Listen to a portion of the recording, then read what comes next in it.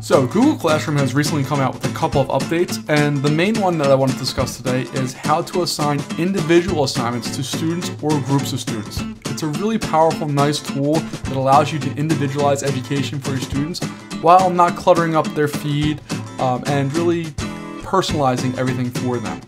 So what you're going to do is go down to the Add button just like you would do with a normal assignment. Click on Assignment, Question, whatever, but I'm going to stick to Assignment. And you'll notice that inside of here, there's an All Students option now. Before that was blank, you just have the periods or the classes and put in your stuff. So I'm just going to title this one Test, and I'm going to go to the drop down, and I'm going to unselect all students, and all of them will be unselected. And I'm just going to select one or two students here. So I'm going to select my first two students, and let's say that they're really far ahead of where they need to be. So I can give them a individual assignment or something extra to do or something on top of. Or in the case of a student who's behind, I can give them some more remedial work to help get them caught up, or some more structured content to help scaffold things better for them. So I have that. I'm not going to worry about any instructions, due date, topic, or anything like that for right now, and I'm going to leave the assignment blank just because this is an example. But you would go through and do it normally like you would with any other thing inside of Google Classroom. I'm going to click Assign at this point, and it's going to go through and create the assignment for my students, and you can see that it's updated now.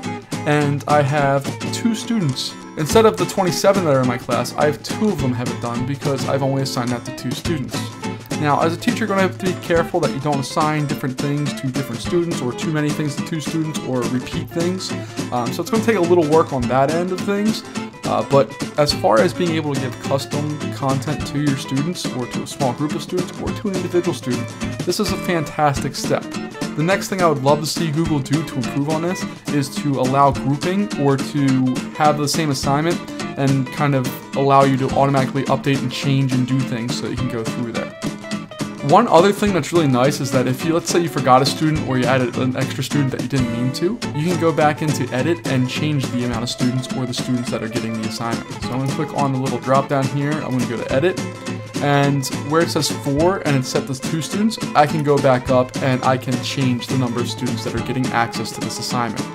So it's a really nice, powerful tool for Google Classroom, for teachers, and it's nice for students as well because you can really individualize and help give exact information to the students as they need it. Google's doing a great job of listening to feedback from teachers like us, and this is just something I'm really, really excited about. I hope to catch you in a future video.